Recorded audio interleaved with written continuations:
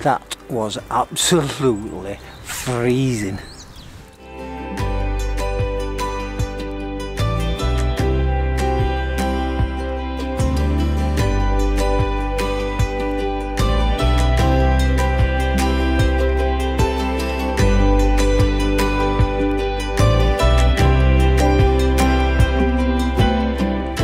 Every time I'm up the west coast of Scotland, I come to this beach at Torridon. If you're in the area, you've got to come here because it has the finest free seafood that you can imagine. I mean, it's not like last week's video where you're scraping around for limpets and winkles. This is proper seafood.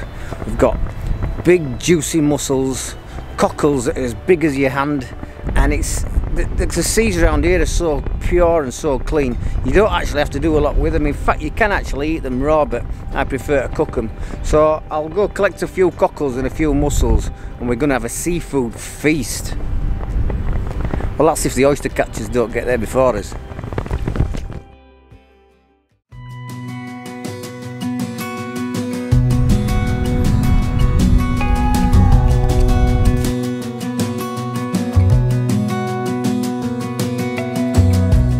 As a young girl, the fields were mine.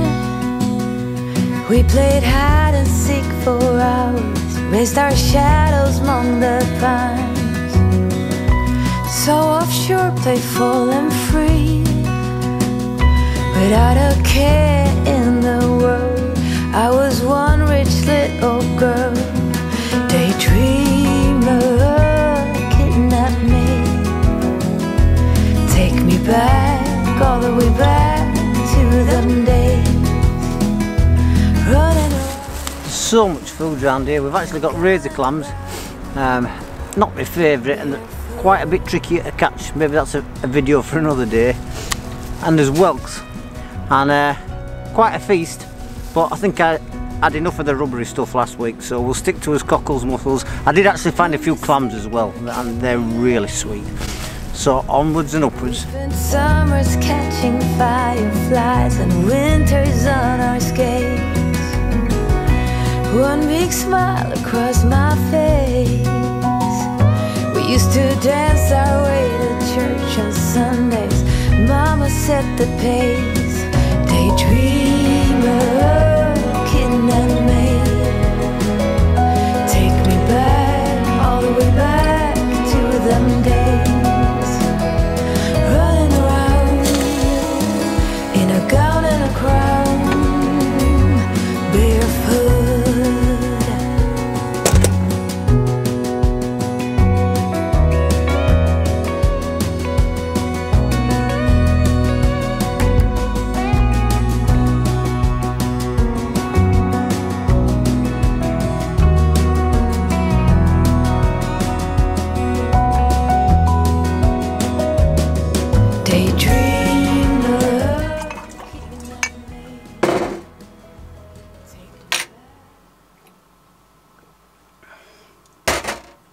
This channel is not about to turn into a cooking channel.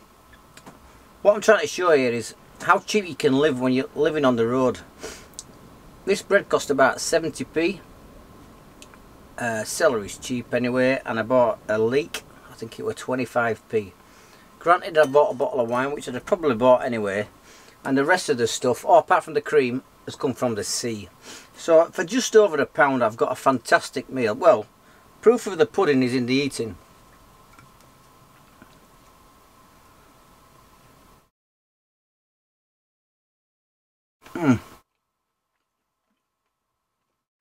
That is seriously good food. Oh, you have to excuse me. Go enjoy your pizza.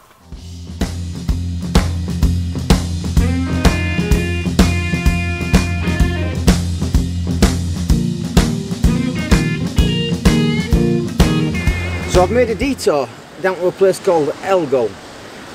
Actually, as I've got here, it's clagged in again, which is typical, but that's the name of the game, it's part of the game.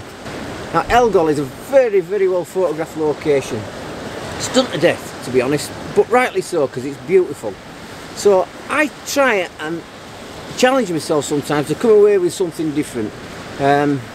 It's going to be hard because there's at least a dozen photographers down there on a Tuesday night in February. so you can imagine the amount of photographs that get taken of this place. So instead of getting in the way of all the other photographers down there, I've actually seen something from up the top in the car park, so I'm going to be really lazy and I'm going to go for, like, it's a black and white scene, so it's going to be more or less a black and white photograph, and it's going to be very abstract.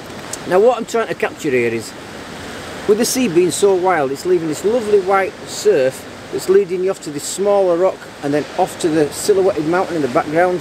Now I'm using a polarizer which is taking the glare off the black rocks in the bottom right of the image, and also the glare off the sea, so we've got this nice contrast.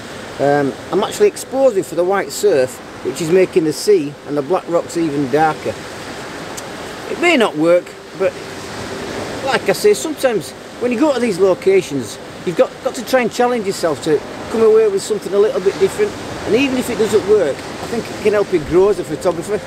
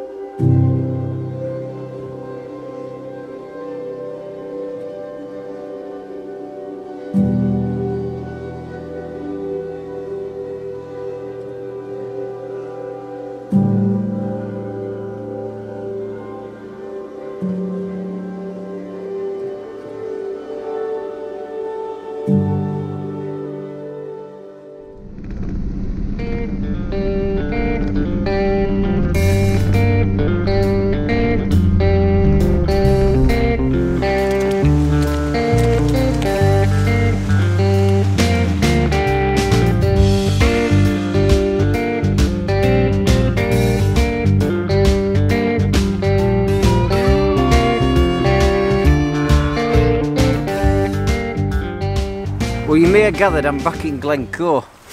Long story short, my phone died and I found out the nearest place to get it fixed was either Inverness on the other coast or Fort William, which is just round the corner from here, so it was an easy choice really. I've ended up back at Glencoe. Now the last time I were here, it was a proper winter wonderland. It was just absolutely plastered with snow, but that snow's nearly all gone. But what they have had is a couple of days of torrential downpours, so the shot that I've got now is I've seen it before, but it only seems to work when there's a lot of water in it. When there's not much water in the river, it gets very messy, and it's a classic sort of Glencoe type shot really, where you got the river curling round leading up to the mountain in the background.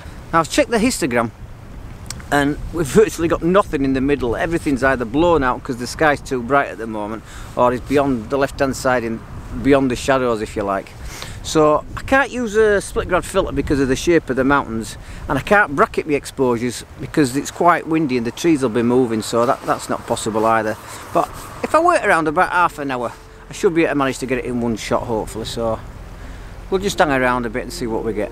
Okay, that sun's going down now and the sky's a lot more manageable.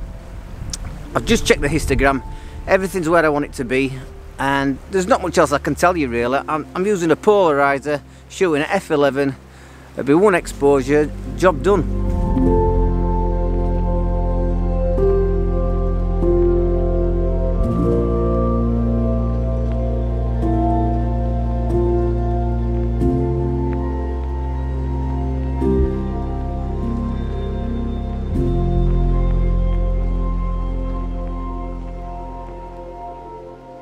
Now next week I'll be back in England because I've had some news in England, so I've got to go back to England to sort a few things out. So the next episode will be nearer home, maybe Yorkshire or the Lake District, somewhere like that. So I hope you've enjoyed this week's episode, and I'll see you next time.